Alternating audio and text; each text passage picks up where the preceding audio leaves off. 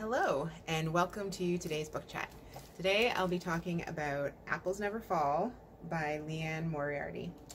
If you're looking for an engaging book, something entertaining and interesting, and that will draw you in, this is great.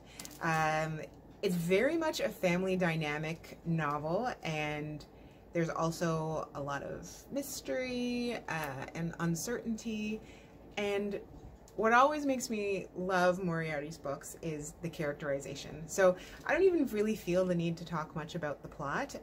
You can always look that up easily yourself. But her characterization is amazing, and I can only hope that one day I can craft the range of diverse characters the way she does. I feel like every main character, and even some of the minor, that I know, that I could recognize them on the street, and just as well the choices behind the characters, their motivations is absolutely a work of art. This very much is a book about not jumping to conclusions, and emphasizes the fact that we almost never know people the way we think we do. We don't know their true motivations, and oftentimes we don't even know our own motivations. And I loved exploring this through this book, how you would think something of one character and their actions and their decisions and think that you knew and understood, and then suddenly that's completely turned around by actually understanding their perspective.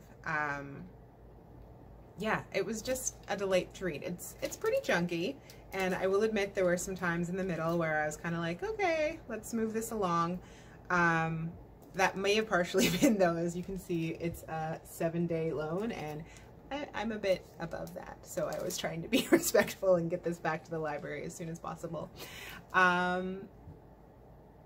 Yeah, this is moments of uncertainty and laughter and really intense pain, and also love, and the connections and importance of family.